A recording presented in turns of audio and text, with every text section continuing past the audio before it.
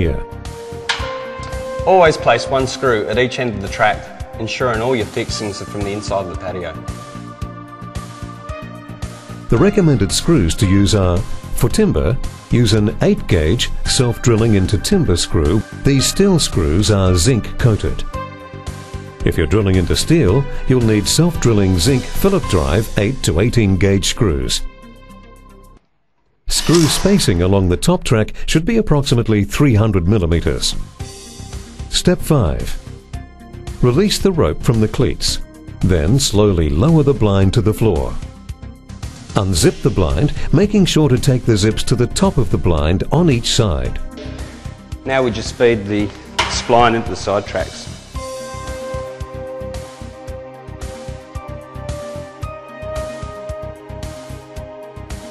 When fixing the side tracks, make sure that the tracks are nice and level.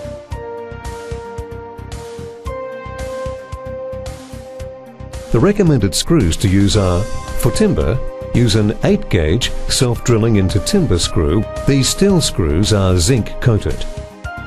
If you're drilling into steel, you'll need self-drilling zinc Phillip drive 8 to 18 gauge screws.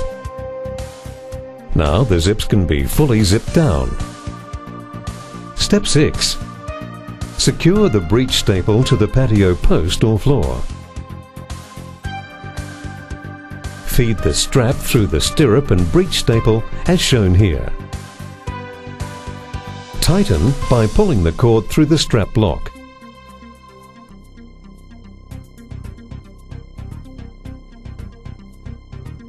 The blind will be 120 millimeters from the floor once you've done this. Blinds over 4,000 millimeters in width will have a breech staple in the middle of the blind.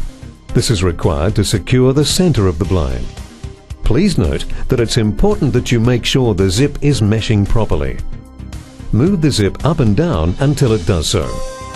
Tension the zip by pulling down slightly and then secure the bottom of the zip with a screw through the side track as shown here. Step 7. Cutting the skirts. First of all, make sure the pulleys are in the correct location before you begin to cut out the skirts. That is, make sure the spacing is correct. Also, make sure the cord is straight and vertical before cutting the skirt using scissors. How to install an ABC retractable crank-operated awning. This is the easiest ABC blind to install. Step 1. Unpack the box. Please note that screws are not included. You will need to obtain screws to complete the installation. Step 2. Working from inside of the patio, secure the side tracks to the patio or enclosure as shown here. Then secure the side track by screwing it to the post or wall. Again, it's important to make sure one screw is positioned at the base of the track and another at the top. Screws should be positioned approximately every 300 millimeters. The recommended screws to use are: for timber, use an 8-gauge self-drilling into timber screw. These steel screws are zinc coated. If you're drilling into steel, you'll need self-drilling zinc Phillip drive 8 to 18 gauge screws.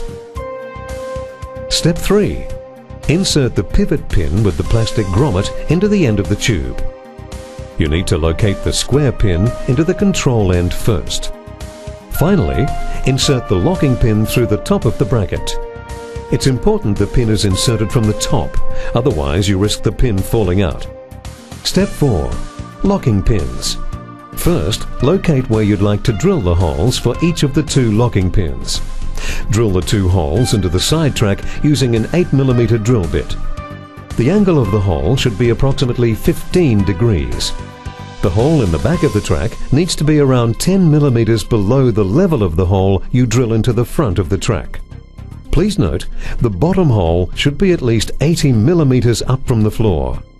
Otherwise, you can choose to locate the holes and pins wherever you choose along the track. Step 5. Attach the crank handle and turn it to lower or raise the blind. It is important to back tension the blind. This can be done by turning the handle an extra half turn to tension the blind once it's tight against the locking pins. How to install an ABC Blinds automatic awning. Step 1. Unpack the box and lay out all the components. Please note that screws are not included.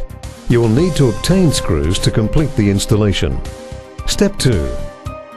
Fit the head box by fixing the end caps to the wall.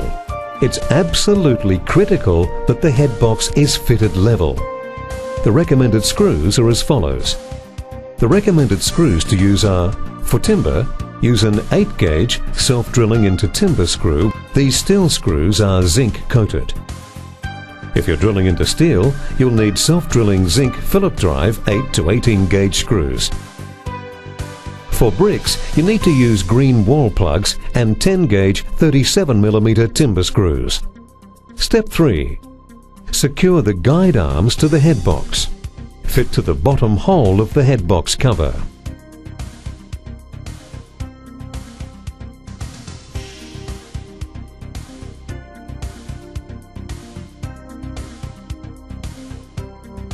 Step 4. Secure the roller into the head box as shown. Then position the ends into the bracket. Slide the pins into the groove. Slide the auto arm into the guide arm as shown here. Step 5. Screw the auto arm onto the guide arm on both sides. The screw will already be in the base rail. Step 6. Lower the blind to the bottom of the guide arms. Slide on the L bracket to the bottom of the guide arms. It is important to make sure the guide arms are level and vertical. They won't slide down if they aren't parallel. Then screw the L bracket into the wall. The recommended screws are as follows. The recommended screws to use are: for timber, use an 8-gauge self-drilling into timber screw. These steel screws are zinc coated. If you're drilling into steel, you'll need self-drilling zinc Phillip drive 8 to 18 gauge screws. For bricks, you need to use green wall plugs and 10-gauge 37mm timber screws. Please note that if the blind has a drop greater than 2000mm, then a pull ring is required.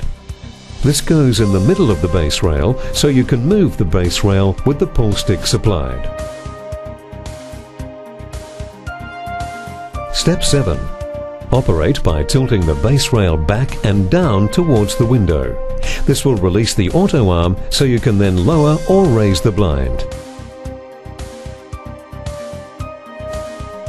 How to operate your 5-sided base rail blinds with zips and the tube and stirrup blinds. Step 1. Undo the locks. Step 2. Undo the zips, making sure to pull the zips right to the top of the blind. Step 3. Remove the cord from the cleats. Step 4. Pull the cord down to roll up the blind. Step 5. Tie the cords around the cleats. Note that small blinds will require training to roll them up straight. If the blind is not rolling up and down straight, take the time to lower it and re-roll it up slowly and carefully. How simple was that?